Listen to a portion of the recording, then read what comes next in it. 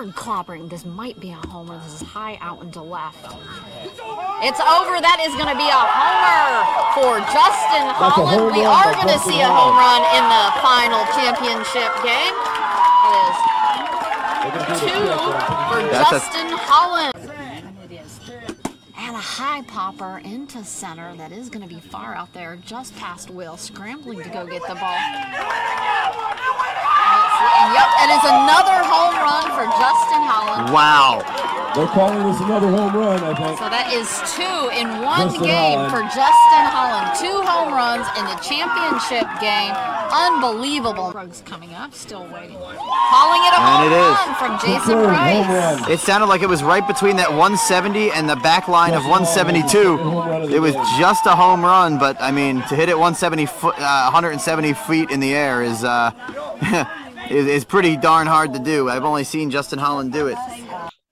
Hey, hey, hey, Beep Baseball World. Welcome back to the Beep Ball Blues Show for the final recap episode of the 2022 National Beep Baseball Association World Series. Neil Dog, Bam Bam here with you. So I thought we had 5 shows inside a 1 week period, like we're hard working folk or something. Actually, I think you sell yourself short, or I guess the show short. I thought you were going to say the final recap of the 2022 season, right? Because we've been doing recaps going all the way back to like April. Or That's to fair. The first tournament that we actually did. This is just the culminating event in the now expanded Beep Ball. So, this is the final attempt. Yeah, that's absolutely fair. But I guess I kind of think that when we start bringing in all these players that contributed to the 2022 season, they'll be recapping how they contributed to the 2022 season. So on some level, recapping will continue, but it's our final recap of the tournament, the World Series tournament. Yeah, well, the tournament season is what I was saying. I can't remember the first tournament show that was a recap. What was that? Not Bolingbrook. The Indy. The Hitters and Heroes first. You're right. We did do a lot this year as far as recapping goes. But Hitters, Heroes, Indy Thunder Bonanza, the Bolingbrook, 2 Beast of the East. Well, so, that's what I'm saying. This is the final. It was a season of recapping tournaments. This is the final one. So, well, not totally, because remember, like Larry and Rosie Reed host that like Texas shootout coming up. So there will be more. We're not done. Our work's never done, Seth. Our work's done. We are promoting this league 12 months out the year, baby. Sorry, I had to get a little sip of Java. We were recording this early Monday. We said that we were going to do our last recap of the tournament on Sunday, but our boy Frankie Porter was traveling home late on Sunday, and we preferred to wait and let him add a little mix at the beginning, add a little mix at the end. I was going to say more on that, but I'll save it for another show. We got enough stuff to cover, but I'll go extend. I should talk to you about it first anyways. Going to extend a little invite out to our membership, music-wise, but we could talk about it another time. Seth wants more black music. I know that's racist. I had suggested that we play the song, the new song that the Heat put out, Heat It Up, Beat It Up. I actually still haven't heard that. Not on a lot of times I've had a hard time playing the songs that individuals put out, and I've had to get help from Axel Cox before just to play it. So I don't always mess with that stuff, but I've heard more than one person say that it's a good little beat.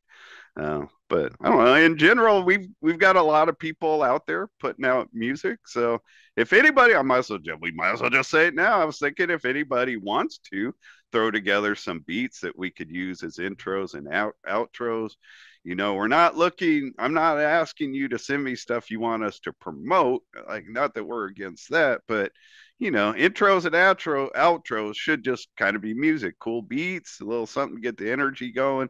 So if people want to start submitting stuff, assuming that Seth and I both like it, Frankie likes it, we'll throw it in the mix and start adding more stuff in it, get people more interactive if they want. You cool with that? I know you are. IAS box 45. 45. IAS box 45. These two brothers talk a lot of junk. Jay Funk, our dude right there. Dude, no, I don't think anybody outside of Alvin Suarez has any clue what we're talking about. Hey, sometimes, you got to do the inside jokes, man. It's special. When we've been doing these sort of things for, I don't know, 17, 20 years. I just wanted to acknowledge the one person that knows where we're going with that. Oh, yeah. So we're done. Well, I'm done with the IAS box 45 jokes for this episode. I need to circle back to the beginning of our last episode, and this actually is kind of embarrassing. It's going to have some egg on my face because people are going to start worrying that I'm not just blind, I'm deaf too. But the little beat I told you that the indie edge we're doing coming in off the field, first off, it wasn't the edge. Second off, I didn't have the words right. What was being sung? I heard from Faith Penn, and let me tell you, people, Faith Nicole Penn is a lovely person, but don't get on her bad side. That's my only warning to y'all. Don't get on her bad side. I had some messages from Faith, and she sent them all in good tongue in cheek or whatever. But the cheer is the Austin Blackhawks, and it was saying, right here, Blackhawks right here, Blackhawks right here. It still sounded fresh. In my defense, it's bad when you're like defending yourself right out of the gate. But I was going to question it because I didn't hear the Indie Edge doing it not once yesterday. The first thing whatever that was. Yeah, the first thing I sent back to Faith, I was like, I was wondering why I didn't hear that at all yesterday. It makes a lot of sense. I felt pretty stupid. I had, as I've said more than once, usually 2 games going and at times 3 going all at the same time. And I would move them around. Like one device would be in my kitchen, then my one would be here at the desk, one would be over at my stereo, because I found that just hearing them all kind of cluttered, I couldn't keep anything straight. So I in addition to the fact that I'm trying to sit less, trying to keep myself on my feet more just for better health. So I thought it was a good opportunity. I could just kind of stroll around from device to device as I was trying to keep up with the games. Clearly, I didn't keep up with the cheers and the songs well. I came walking in and I only heard it like twice, and I only heard it what I thought was clear once. And obviously it wasn't too clear because I didn't have any of it right. But man, so shout out to the Blackhawks. So while you were listening to the games and strolling around getting your exercise, kind of like a coach, did you go down on one knee when you needed a little rest and keep the athletic theme going, or did you sit down? No, there are times when I'm in that mode, like even if I'm listening to a book or a show, I just try to get on my feet more now. Yeah, I didn't just recently start. I've been doing that the last couple years, but I just, sometimes you just feel like sitting down. You get locked in, you're listening, and then I drop. It's like, oh yeah, back up. That's more the routine. me just sitting down. Cause I get tired of standing. It's like, no, not enough. Back on your feet, boy. Sometimes with the stress of my PhD and deadlines, I would find myself pacing back and forth in the house, and I'd say, Seth, you're about to have a damn stroke, man. You need to sit down and relax, man. Well, now for me, I know that's a different thing, but for me, it's not pacing around like what I mean, I move around, I pace around just because I want to keep moving, you know. Feels kind of stupid just standing there. I honestly have taken this so far that when I go out in the backyard just wanting to get some sun, like previously I would sit out on my patio and listen to a book or something. Now I just stand out on the patio and kind of walk around, and I wonder what my neighbors think. I'm just out there like no shirt on, pair of shorts and flip flops, just walking around in circles on my patio. Paul, come look at the blind guy. Yeah, standing there again. I know. I haven't gotten to my screen yet. I want to get over to my screen with all the notes so we can start going. Oh, yes.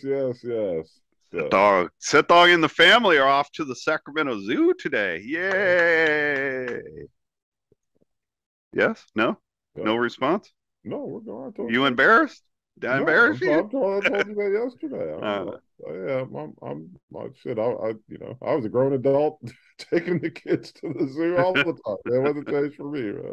When I want to go to the little kiddie ride park next to the zoo. Fairy Tale Town. Yeah, Fairy Tale Town, man, and ride the roller coasters. Those were always my speed of roller coasters. I'm not into the death-defying roller coasters. I'm into the slower, lower ones. Excuse me. My parents, not to sound like a little crybaby, my parents never had our birthday parties at Fairy Tale Town, but my nieces and nephews, all their grandkids, just about every time they had a birthday party, the grandparents had to pay for a big party at Fairy Tale Town. I don't know, Cinderella Castle or something. I don't even know.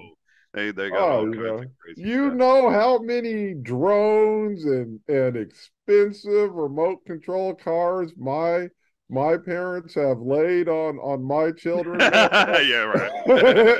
and I told them I could just remember being a kid looking at the Sharper Image magazine, just dreaming that I would get a cool remote control car, knowing that they would never, ever, ever in a million years give me that. But I'm glad I'm not the only one that carries that bitterness.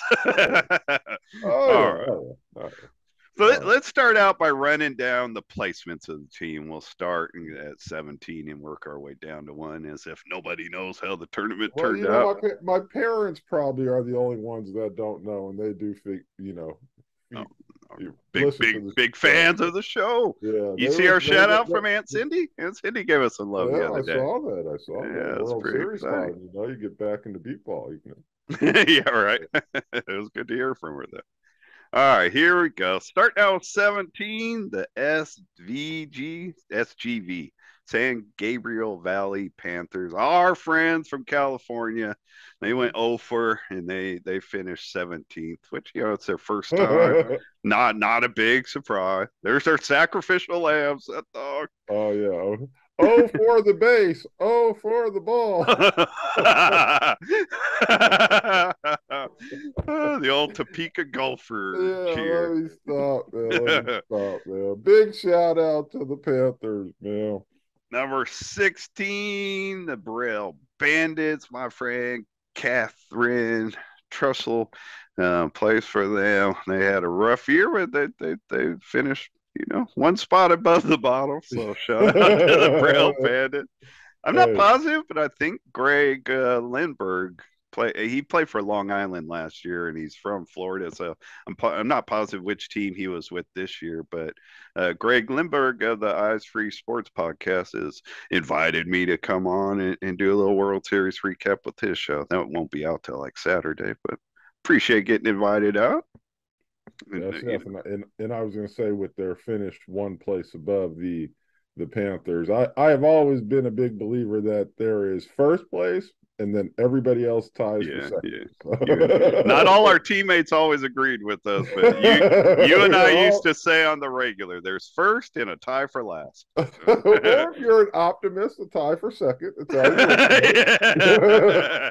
If you're a glass half full kind of individual. 15th place, the Minnesota Millers. I mean, I never expect Minnesota to jump up into the top 5 or 6, but I was surprised to see them drop down to 15. I think they're better program than that, although they had a rough year last year too. So maybe it's time to bring in some youth. I'm not sure what's up with that. The Long Island Bombers finished number 14. Gateway Archers 13th. Obviously, a disappointing finish for them after finishing, I don't want to say 8th last year, either 8th or 9th. So I know that, especially adding the pieces they did, Johnny Walker, Demo, Ethan Johnston, certainly didn't go. Go ahead. Were they all there? Yeah. Was Ethan there? Yeah. Good tournament defensively. I haven't seen any like numbers. I don't know how he did offensively. But yeah, Richie Crussell, they had a strong team. Lost a couple tough games, but they're an up and coming program still. Like, there's growing pains. You can't expect somebody just because they finished 8th in their first year to jump up to top 5 in their second year. It's not easy to do. You would like them to finish around 8th again, though. Yeah, no, that's fair. That's fair. But I'm just saying. But it was good. I feel you. The BCS Outlaws, number 12, not on anybody's radar for even getting close to the top 10. They moved up. Shout out PJ Navarro, fan of the show. Houston Hurricanes finished 11th. Number 10, the Atlanta Chaos. I know that when I had them still ranked on my own rankings down in the like 7, 8, 9 range, everybody's like, man, what's wrong with you? They did this, they did that. And man, I like the product and I like the people on the team. I just didn't think that they were ready. They, like the Archers, had it finished right in that like 7, 8, 9 range last year. And then they lost Justin Holland and they replaced it with Richie Flores. And I love Richie. But Justin Holland's one of the best, like 7, 8 players in the league right now, judging by his 2 home runs in the championship game. You know what I mean? It's they lost a lot of punch. I knew Richie could help them defensively make up a little bit of what they lost in Justin, but he's not. There's a couple people in the whole league that can hit like Justin, and you lose that, you lose a lot. So I wasn't convinced that they were ready to move up, and so I guess I'm a little bit not happy for their finish, but happy that I was right. I like being right, Seth. It's not very often. Tyler Tigers, number 9. I had them like as a bubble team. I had 11, 12 range, so they finished a little higher. Congratulations to them. Larry Reed, that's one of the higher finishes for Tyler. I don't know what the absolute highest is, but they don't have tons of top 10 finishes, so that's a good job by them. I thought they popped up to 8th once. Like I said, I'm not saying never. But no, I'm just saying not often. The Bayou City Heat, has kind of a connection with Tyler and stuff, a close relationship. So you always see them kind of make a little run, and it seems like the organization is turning around on an upswing, and then the next year they'll have a little slide back. I don't think that. I think they didn't do. In the last couple of years, I don't think they did too bad. So I don't think. I think they have a great collection of players and potential, but they're kind of they're not all right from the Tyler area. Like 3 of their players come from the Cleveland Scrappers, and you got Greg Roberts, and he's there in Texas, but he's like in the Austin area.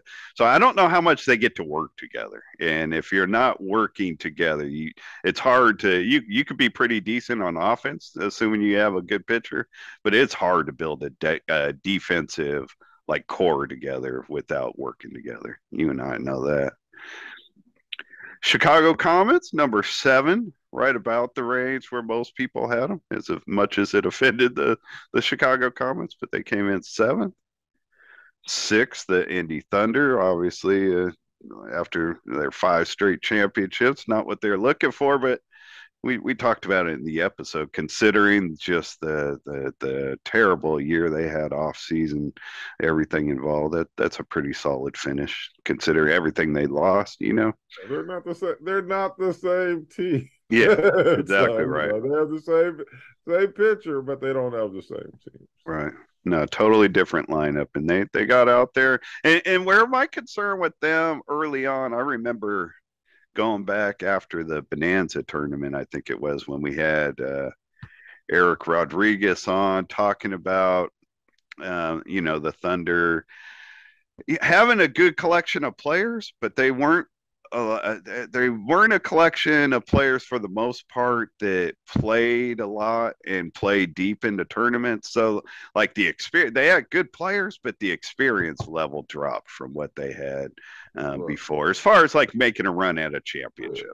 I mean, James Michaels, Toby Gregory, some of these, Gerald Dykes, they've all been around, but Gerald Dykes is really the only one that was like part of everything. They were a big part of what they did the last 5 years. So I don't know. Shout out to them. They fought well through this tournament. I expect them to be back. Boston Renegades finishing 5th. Top 5 finish for the Renegades. Philly Fire, their highest finish in the history of their organization, finished 4th. Austin Blackhawks, second year in a row, they finished 3rd, even though Seth won't ever give them credit. Where did you say Bayou City Heat? I might have skipped it. They finished 8th. I might have skipped over them. If I did, I apologize. I don't remember. You're right. I didn't remember saying it. Where they finished. I didn't remember saying it. So we were talking about Tyler, and then when I moved my cursor, I moved it too high and went right over the top of them. So I apologize for that. The Bayou City Heat. I was like, man, when you were at Boston at 5th, I was like, wow, the Heat, not too bad. Yeah. Sorry for that. I apologize. Yeah, no, they finished 8th at that. I mean, they had a rough year last year. I was thinking overall, because the Bayou City Heat last year, I don't remember if it was 12th or 13th. They and Philly Fire were 12th and 13th. I don't remember who. I'm sure the Heat were 12 and Philly 13. I'm pretty sure that's what it was. So for them to move up to 8th, considering like the team divided and turned, they basically, the group they had last year turned into 2 teams. Right. And both of them finished in the top 11, higher than what they finished as a group last year. So that was a little bit surprising. I'll be honest, I didn't expect much out of Houston. Like my very first ranking, I had them as a bubble team, but that had more to do with like Tyler Cashman being added to their roster. And then they played a practice game where they just weren't scoring any runs. And I was like, man, Tyler Cashman or not, I didn't think they had the offense to have a good finish, but they stepped up. I'd never expected they would be higher than like 15. So not that 11's great, but they'd had a higher finish than I predicted for whatever that means. So I'd gotten up to Austin, right? Number 3. Yeah, you're right there. Yeah, so Austin Blackhawks, second year in a row, top 3 finish. San Antonio for the second year in a row, the San Antonio Jets finished 2nd. Runner up to our first time champion of the Indy Edge, went 7-0 in the tournament. They were in a run rolling every game except for the championship game. The final score was 19-8. Justin Holland, who we were just talking about, hit a home run in the first inning of that game, hit a home run in the 5th inning of that game, had an impressive game. And I got to give a shout out to Rosina Foster and Matt Wallace that do the game of the day streams. I won't say Rosina called it in the air like, oh, that's a home run for sure. But it was the first time I've ever heard a beat baseball home run be like predicted to be a home run, because like it's a line out on the field 170 feet out. It's not a fence that an announcer or an umpire or anybody else can watch. And so in the air, Rosina's like, oh, that's got a good chance of being a home run. I heard that was good. Yeah. Real question first, where did the Edge finish last year? 4th, right behind. They and Austin had a really like tough game at the towards the end of the tournament, and that put with Austin winning, it was a close game. Austin won, and that dropped the Edge out. And that game was what caused, when we had the conversation after the World Series about the Edge losing their cool.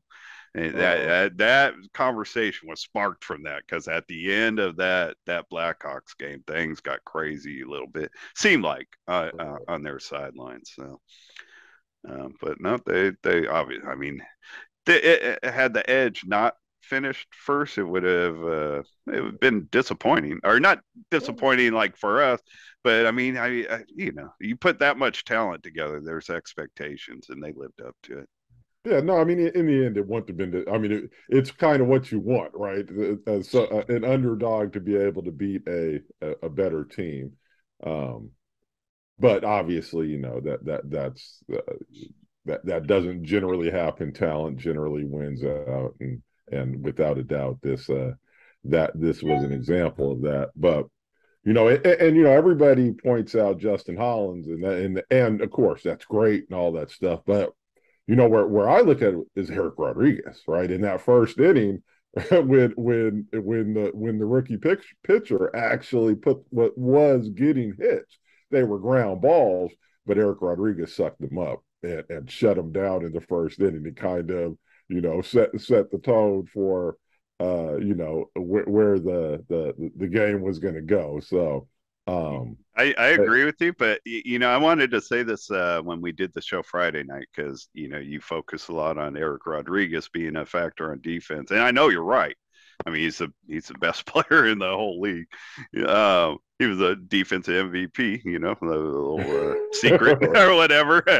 I mean, not a secret. I don't know what I was just saying, but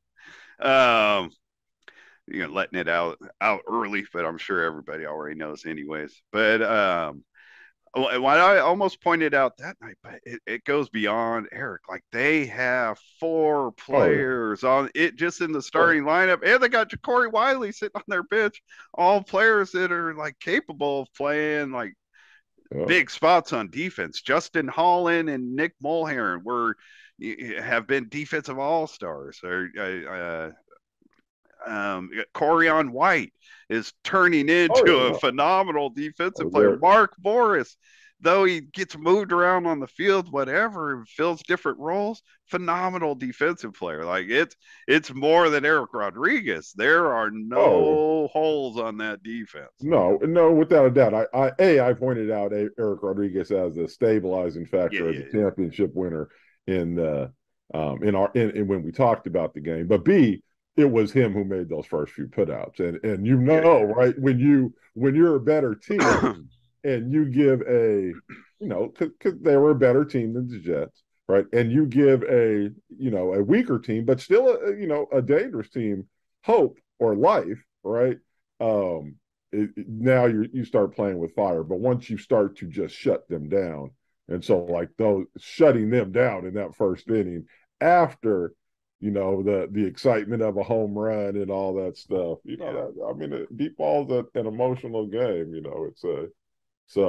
I mean, that's why I focused on him. Just his performance in that first inning was good. Yeah, and I certainly wasn't trying to correct you. I more than anything felt like the rest of the players deserve. Like, I thought it the other night. Like, the other players deserve getting their credit too. That's a great defense all the way around. Great players. They're stacked. I thought Matt Wallace did a good job of pointing this out throughout the broadcast of the championship game. Like, the big difference is the Edge were putting up 3-run innings on kind of a regular basis as it went on, and the Edge I don't think ever scored more than 2 runs in an inning. They just couldn't get. Jeremy Lopez stepped up. I think at least for quite a while of the game had fewer strikeouts than Kyle Kennedy of the Edge, but they like you pointed out, they're just hitting everything on the ground, and you're not going to beat a team like the Edge hitting the ball on the ground. So I think the Jets have great athletes also and have a great product going, but they need to work on getting the ball up a little more. They've shown that they can do it, but you're just not going to win a championship game putting it on the ground. And credit to Kyle and the Edge as the game went on, they just kept building, and their contact got better and better. They saw it through. So congratulations to the Edge. It's always cool winning that first one, and a lot of players on that team: Mark Morris, Nick Mulherrin, Steve Michaels, their coach. People have been doing this. Aaron C. Sherlock Washington's won a championship with the Dogs before, but I don't know. A lot of Frank Porter, our man, announced he's retiring, so he gets from Beat Baseball, not from our show. Frankie gets to lead the game with the championship ring. So I don't know. I'm happy for a lot of those people. Yeah, it's cool stuff. There, I think it's my hope that those who didn't necessarily get to play that much with the Edge will filter back onto other teams. You could see the difference that Nick Silver made with Philly, right? Philly Fire, yeah. Not just having so much talent built up on one team. Those players can go out. Ja'Cory Wiley, right? Of course, I'm talking about Ja'Cory, can go out and help another team really compete and stuff like that. And so Ja'Cory, another one getting his first championship ring. So shout out to our friend Ja'Cory. I'm not advocating anybody going anywhere. Just want to be clear on the record. What players do, I've got no dog in that fight. I just sit back and report. I just want the league to be more competitive, right? I think that the product is better when it's competitive, right? That's why the NFL is so good, right? They change their rules constantly to make the games closer. Right? I mean, that's what the whole point of the NFL is, and that's why their games are always so close, and they've just become a bigger and bigger, league and overall product. Our games, especially like this year, there were nothing but blowouts for the most part. Dave Benny's been reposting like some of the best games, and he's going to be hard pressed to find more than like 3 really good games. I don't know what the number is, but there were not a lot of great competitive games. Right. And this is a great competitive sport, and I like you don't like to see that. Right, so, right. However, it balances out. Right. Yeah, that's all I'm saying. Fair enough. We want balance, we want competition, so more people can enjoy watching the games or whatever. All right, so let's run down all the individual stuff. I want to start with the Hall of Fame. I wasn't making a prediction. I just threw it out there as kind of an afterthought to you in our last episode about how many Kansas players went in while it was in Wichita. Right. Were we going to see a whole bunch of Texas players inducted? And sure enough, that is exactly what we saw. 7 Texas players go into the NBBA Hall of Fame. Starting with Zach Rambla from the San Antonio Jets. So he's still an active player now. He's had a great, phenomenal career, and he's still one of the best, top 5 player in our game now. So shout out to Zach. Dude, I've enjoyed getting to know somebody that you know a lot better than I do, Tanner Gears. It's Gears, right? So with the computer saying Gears, I always I never know if I'm saying it right. Tanner Gears, who's been a great offensive player for the Value City Heat for the last few years. Any thoughts on Tanner making it in? That you were teammates? Oh, it was just a matter of time. Tanner's hard, Tanner's fast. Got some pop in that bat. Yeah, he has an uppercut swing. The ball's in the air. Yeah, he's fast. You know where I'd like to give him some extra credit, though? Because in his accident, when he lost his eyesight, he also lost hearing in 1 year. At least I've always assumed that's how he lost the hearing in 1 year. He can only hear well out of 1 ear. And running bases, look at all the bases that were missed this week with 2 ears. People using 2 ears. And so to be such a dominant offensive player with not the best of hearing, I've always thought that was pretty impressive. Yeah, I mean it is. I've seen Tanner miss some bases. Just I'm sure. How can he not? From the just from watching it. But no, I mean he's a great offensive player. Nobody could ever doubt that. He was going to get into the Hall of Fame at some point. Yeah, absolutely. Another teammate of yours from the Heat, somebody we played against all through the 90s, and then you became teammates with them in 2008. And I believe you are a big fan of Mr. Daryl Miner, monster hitter of all these years. Yes, I assume you're just doing it by alphabetical order, but slightly offended that he wasn't listed first. They had it listed in alphabetical order, and these are the first three that came out the chute. Well, they were the only three that were at the World Series. Right. So I really just copied it the way the NBBA had it. Right. No, and I hear you. Daryl Miners is incredible. I always told Daryl, man, when I grow up, I want to be Daryl Miner. Daryl Miner is a hitter. He's strong. He's fast. He can play defense. He's an all-around player, man. Daryl Miner is incredible. So I know he held it up. I know it held up over the years, but in the 90s, like mid to late 90s, that dude was a monster on offense. And I know it carried over. You know what I mean? He's still playing now, still a threat at the plate. But, man, when he was like in his prime, that dude was a tough out. Tough out. He hits home runs. He's a home run hitter, or was, right? I mean, hit off Fonzie his whole career, too. Fonzie has pitched to him during his whole career, I should say. Yeah. Some of us might be Hall of Famers if we got Fonzie pitching to us. Your whole career. I just say it, but no, Gerald Miner, man, he's a beast. Power hitter, speed, defense, the complete package, man. All the years I played against him, I've never had a conversation with him. In his acceptance speech at the induction on Saturday, the most I've ever heard Daryl talk. First time I heard his voice. Really, I mean, I know I've heard it like on the sideline, but people are yelling, and I couldn't even identify who he was. So I'm sure I've heard his voice out on the field, but that was the first time I sat down and heard Daryl talking. So congratulations, all those guys. These four were not at the World Series to accept or have a speech, but more players that you played with. John Thibodeau. I played with him. Another great player. Another great player.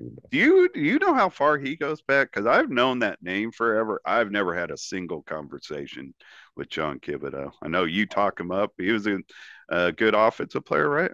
Yeah. Oh yeah. It was a dominant offense. Again, not just he wouldn't hit home runs, but just consistent hard hits. All the time.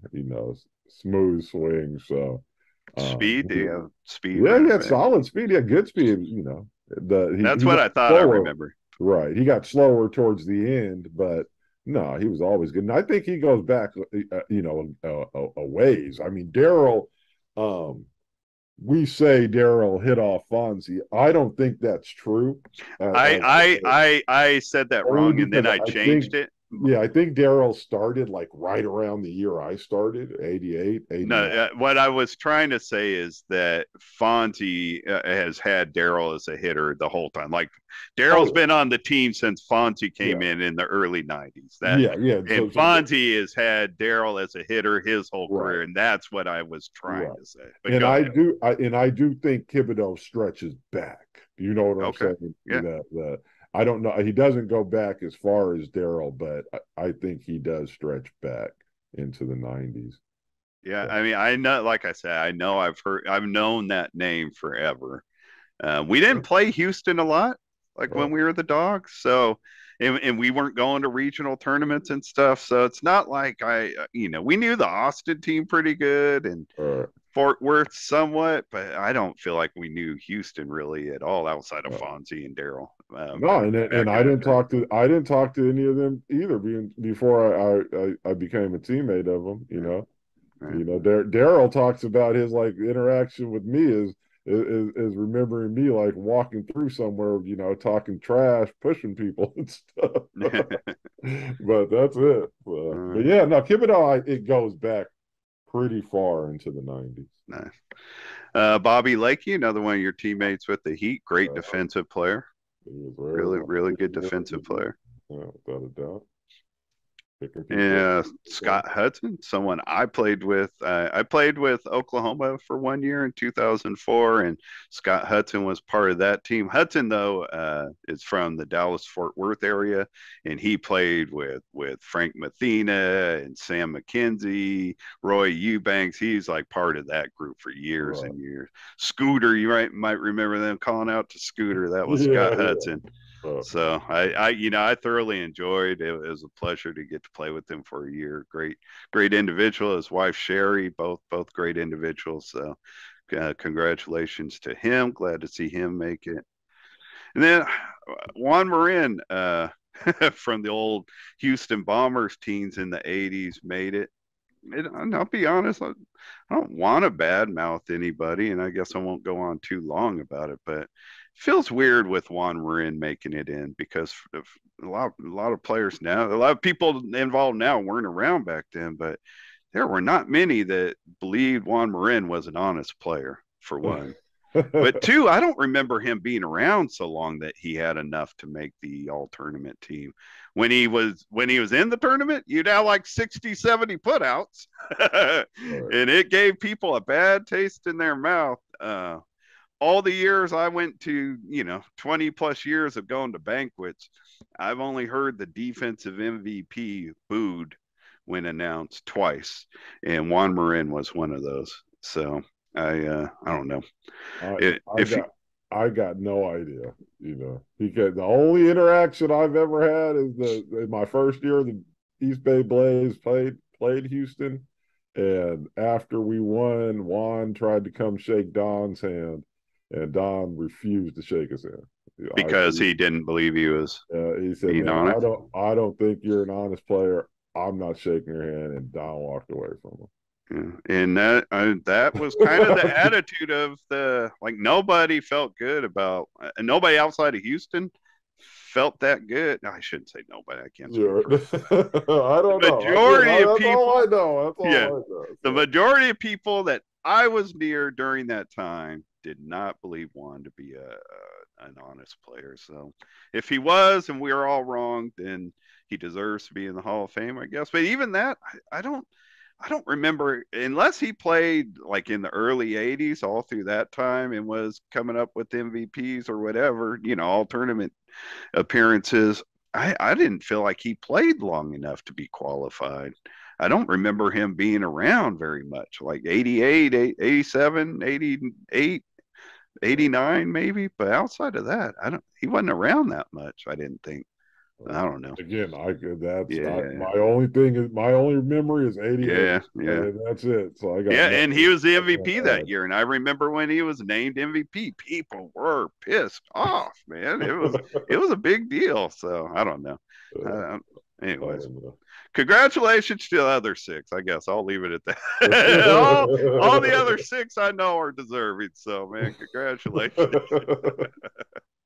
And I am officially have no idea. Yeah, so anybody that's pissed off, just come to me. Real quick, I want to circle back to the Wool game. The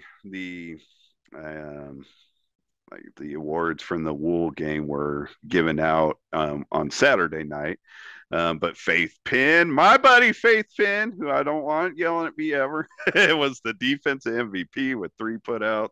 And our friend Rosie Reed from the Tyler Tigers was the offensive MVP, scoring 4 runs. I don't remember if she got a 5th at bat. I know she was 4 for 4, and I don't know if she finished 4 for 5, or I don't even know if she got a 5th at bat.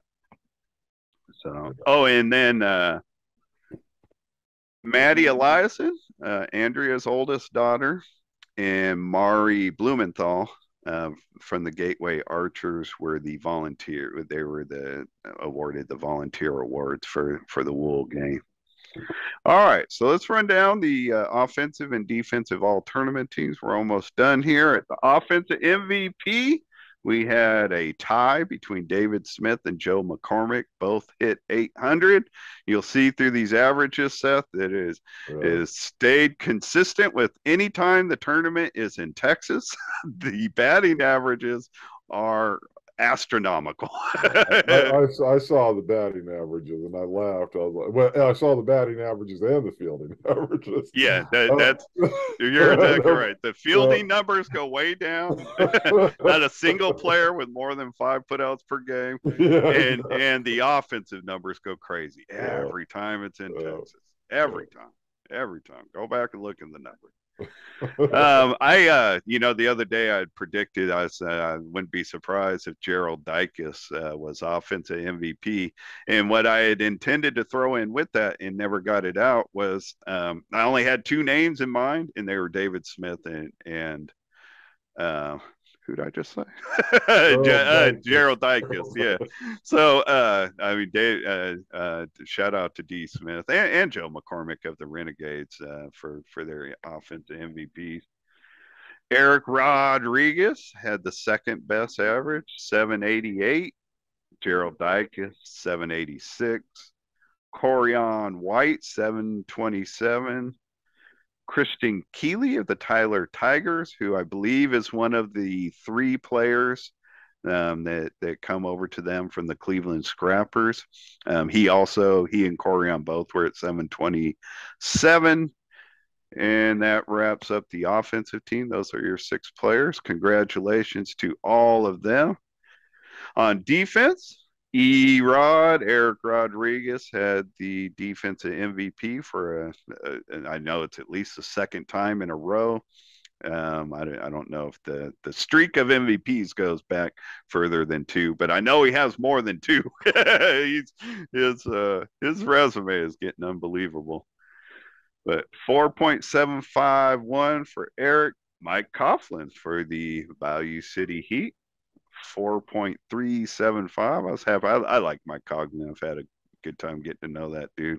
Glad to see him step up and have a good year with the Heat.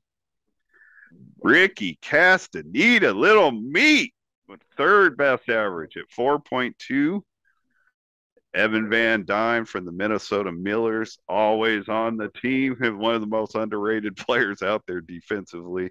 4 putouts per game for Evan. Is he one of those older players on the Millers that you were saying they need to get rid of?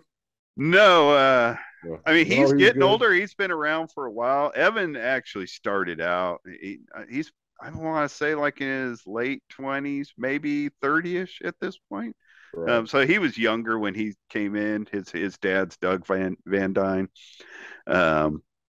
But he just consistently just always makes the defensive all-star team, and he's rare. You rarely see his name thrown around, but he's very deserving. Great defensive player. He's high on the list if this all-star weekend happens in November, like it's looking like it will. He's high on the list. So he on the last rankings was in the top 15, so he should easily, with this performance, be invited to All-Star Weekend, I would assume. Stanley Griffin, our other, I know he's from the Cleveland Scrappers. He had a great summer playing with the Scrappers this year in the tournaments they played in. He also averaged 4 putouts a game, rounding out our defensive all-star team. Obviously, the all-around MVP, though we don't give that out, got to be Eric Rodriguez. First on defense, second on offense. That dude's just an unbelievable player. Well, can't argue with that. Anyway, pitcher. Yep, sorry about that. Pitcher Catcher Award goes. Hold on. What? Is it a new person? Nope. Nope. Pitcher Catcher Award goes to. They listed Jared Woodard and Darnell Booker. They don't list the catcher for some reason, which bothered Book, and I don't blame him for that. The catchers always get listed. Not sure what that was about. But they listed Booker up there too, so he had to have pitched a little bit. I never saw Book pitch, but I'm assuming he also pitched. I don't know if that's right. Maybe just because he was listed as a pitcher on the roster, they were being simpletons and just put him on there. But the Indy Thunder win the pitching award. The Indy Edge win the defensive, the spotters award. And again, they didn't list any spotters. The only ones I know that they have multiple spotters on that team. The only ones I know are Leah Michaels and Lisa Gilchrist.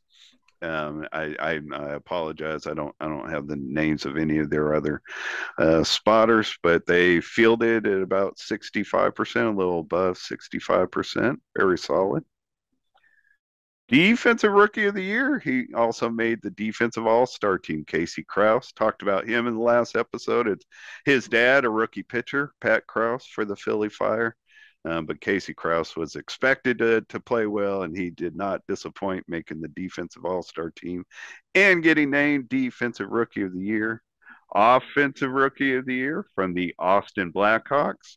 Batted .552. Daniel Brock had an awesome year all year long. He was on people's radar, and he came through, had a solid tournament. And they also gave a Rookie of the Year award to Jeremy Lopez, the pitcher of the San Antonio Jets. I think it's deserving that our spotters and our pitchers are being considered for these Rookie of the Years. There were I don't know what this is about. Maybe they didn't have enough to, like, maybe they have some minimum numbers you have to qualify for the Rookie of the Year awards, which to me would make sense. We have that for the All-Star team. But there were no female Rookies of the Year named. There's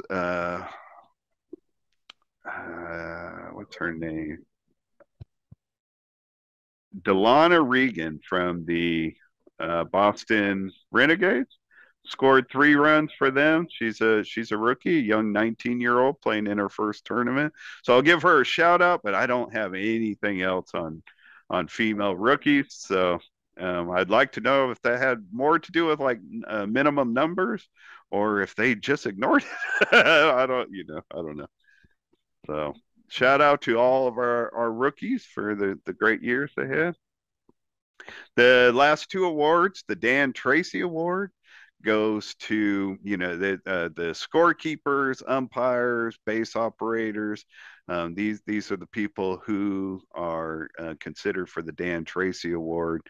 And Deb Brummer, who was just recently on the show, named to the Hall of Fame last year, only our second female player ever to be named to the Hall of Fame. Deb Brummer told us on this show recently that she was going to be out there working as a base operator, and Jason Price says that all the head umpires ask for her as their base operator because they never have any problems. So big surprise that a blind player makes the best base operator. Well, I believe that would be the case. So shout out to Deb. Congratulations. Very well deserved. Long time NBBA member of more than 30 years in her back pocket. And then the Jim Quinn Award went to Steve Guerra. And look, I'm not comfortable with this, but I feel like there are things that need to be said. Seth, you and Steve don't really have a relationship and aren't close on any level, but Steve and I are. Yeah, we have relationships. Not a very good relationship, but go ahead. Yeah, well, I guess I just wanted I'll step back, let you talk. Excuse me, but you and I come from are in different places when there's stuff like this involved, and I just want to be on the record. Steve and I have been pretty close friends for 20 years. I love Steve like family. We have been on opposite sides of things over the last 5 years, to be particular, and it's been a little bit of a strain at times on our relationship. I know Steve is hardworking, and I know that he works hard enough to deserve the Jim Tracy Award. I have 2 takes on it. One, I have felt for a long time, and I've been trying to remember if this has happened before, to where a member of the executive board won the Jim Quinn Award.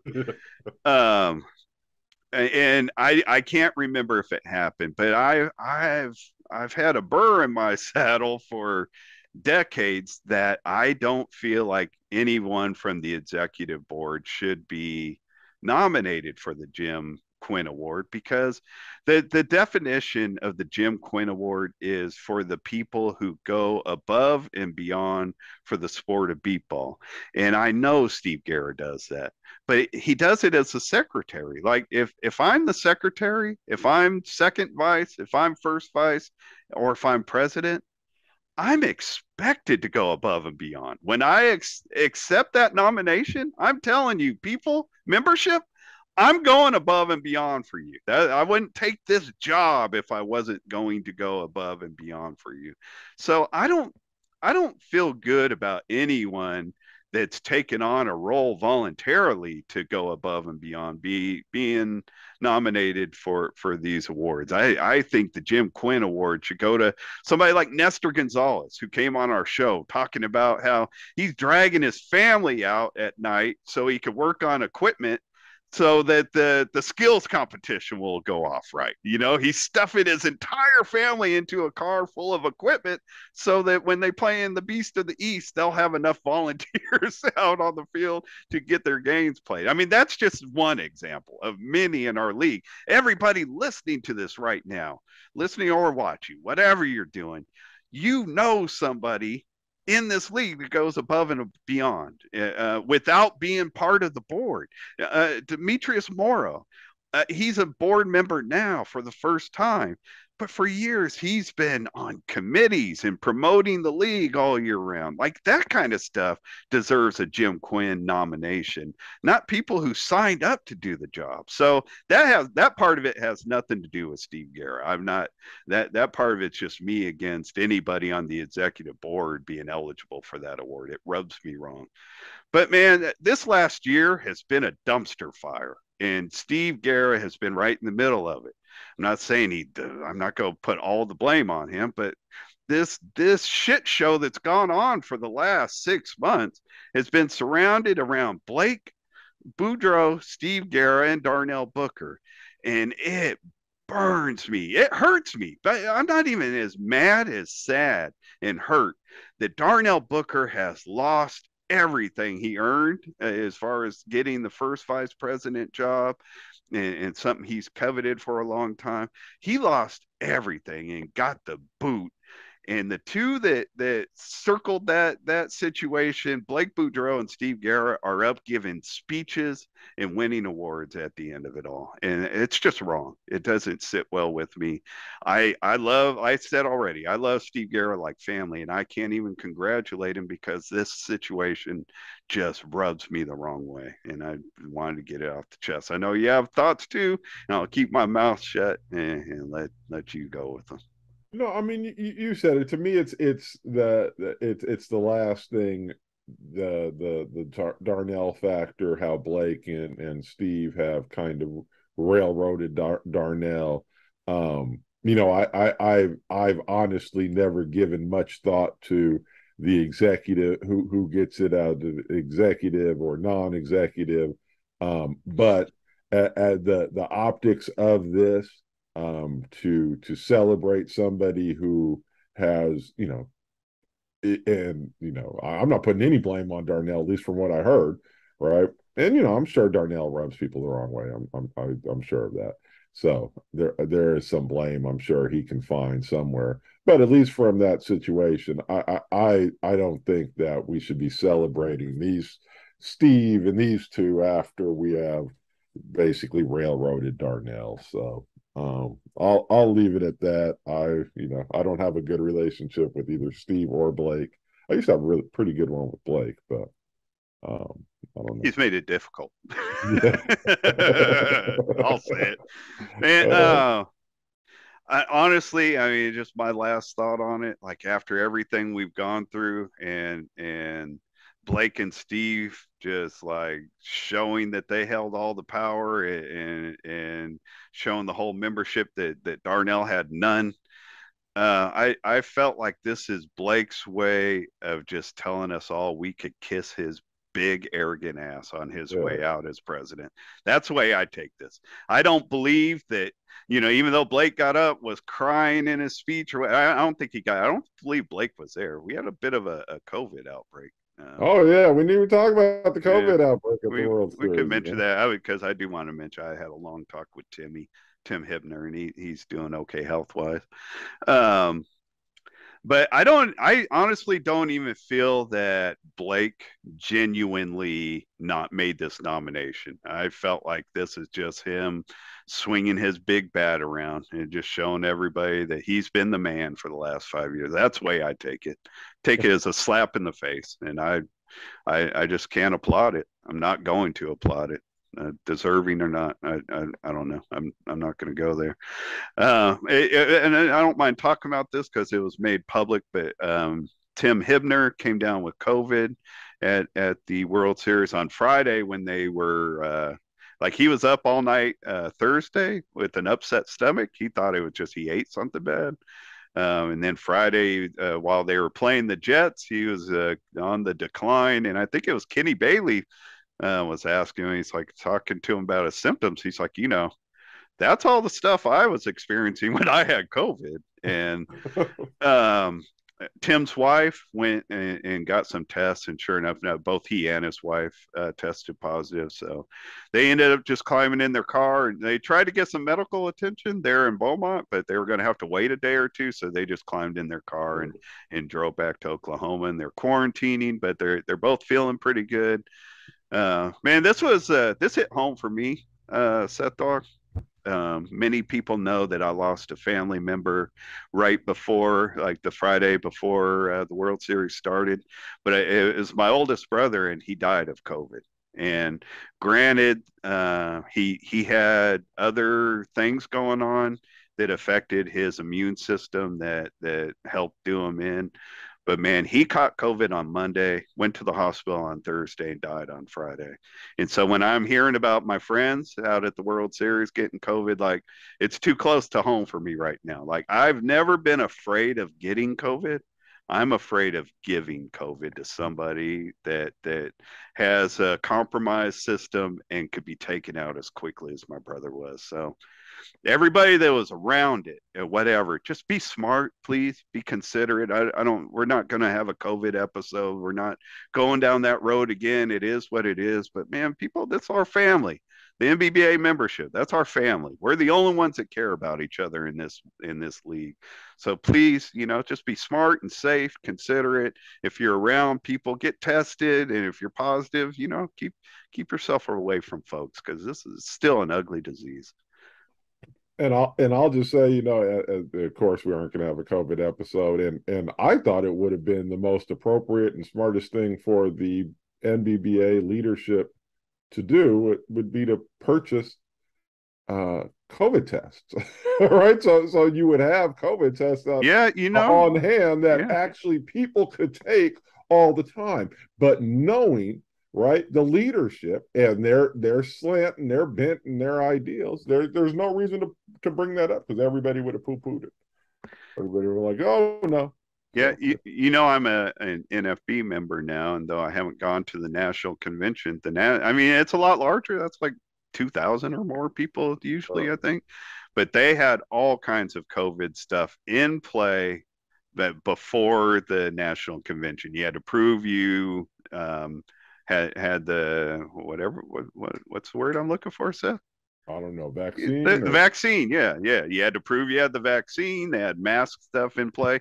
I don't think there's anything in play for the World Series. And what you just brought up about the testing, when I heard that he tested out at the field, I was like, that's smart. They're out there testing people on the field. I was giving the NBBA credit. His wife had to go buy tests because there was nothing out at the field. Exactly. So it would have only been smart, but all right. I'm glad to hear Timmy's doing well. Though. Yeah. I love that dude. I mean, that Tim and I don't talk often, but Tim and I are very close. I played for the Oklahoma City Bombers in 2004 because of my relationship with Tim. Tim pitched for the Dogs because of his relationship with me. Nobody else. When the Oklahoma City folded in 2005, there were at least 2 or 3 other teams that had sponsorship going to Tim, begging him to come on board, teams that were closer to him than us in California. But because of his relationship with me and his belief in what we were doing out here and his belief in my leadership, that's why Tim Hibner pitched for the West Coast Dogs. So I've got nothing but loyalty and love for that dude forever. So I don't know. Enough on that. Enough on all this, man. Starting next week, we're going to be bringing in all the people we can to highlight them from this past tournament, and just keep on trucking, Seth Dog. We are closing in on episode number 100. We're in the 90s now, Seth Dog. It's crazy. I love it. I love it. Keeps on slipping. We're good. All right. You got anything else? We out? Yeah, we're done. All right. Peace out, everybody. Hope everybody made it home safe, and we will catch you next week. Be well.